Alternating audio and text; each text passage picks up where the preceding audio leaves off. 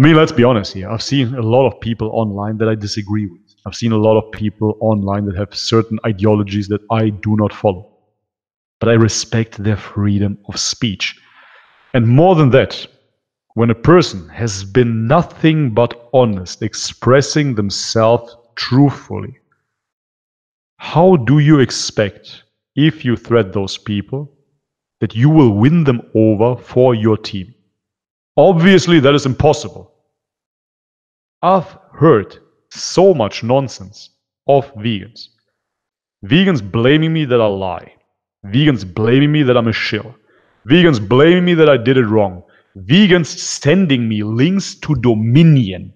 Vegans sending me certain studies. The China study and whatnot.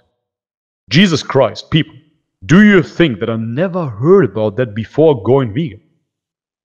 What do you think? Do you really believe I went vegan overnight with no research? And in 4 years of veganism, I never researched the field. I never found out about those facts, quote unquote. If you really want to win a person over to veganism, yeah, you clearly are doing it wrong. You clearly do it wrong. How do you expect any ex-vegan that suffered on your deficient diet to go vegan again if you throw a study at them, if you throw a Dominion documentary at them? Do you believe that nobody has ever seen those films? Do you think that nobody read those studies? Do you really think that?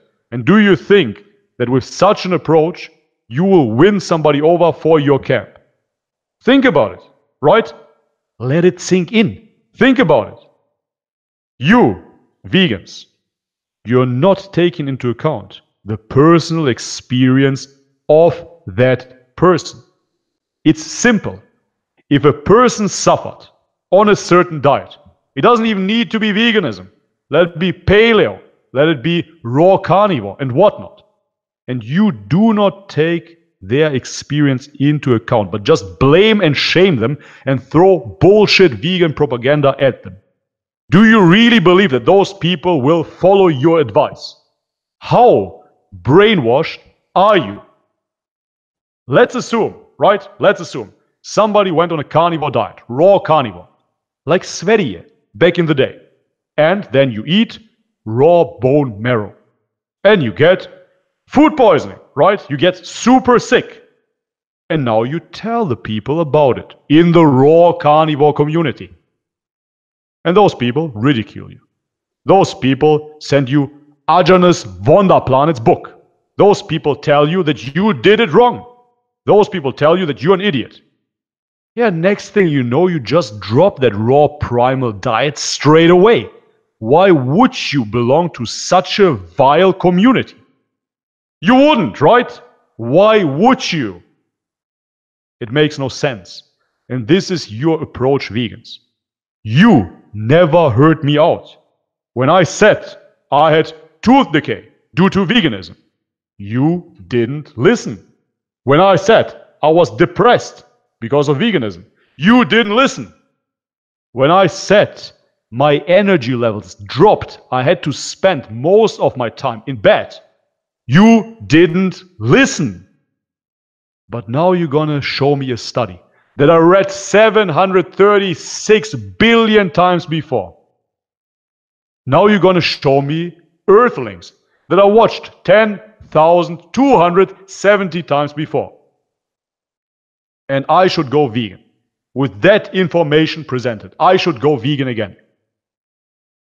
You do not understand human psychology 101. You're doing a piss-poor job at convincing people.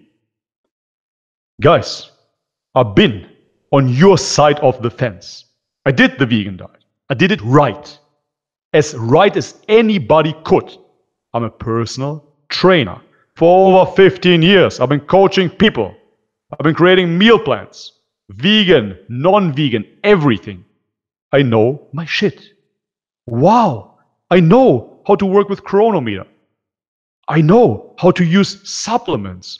Wow, I did it all. Your fucking daily dozen. Your shitty B12 supplements. Your DHA and EPA that I needed because fish is not vegan, because ALA is converted poorly. Right? I did it all. Enough rest, enough sleep, enough exercise, enough water, all of that shit. Every single day. Tracked my macros and my micros. Didn't work. And now you're gonna show me Earthlings again. And now you're gonna send me a mail and tell me, actually cholesterol is correlated to heart disease. Go fuck off. Much love and peace.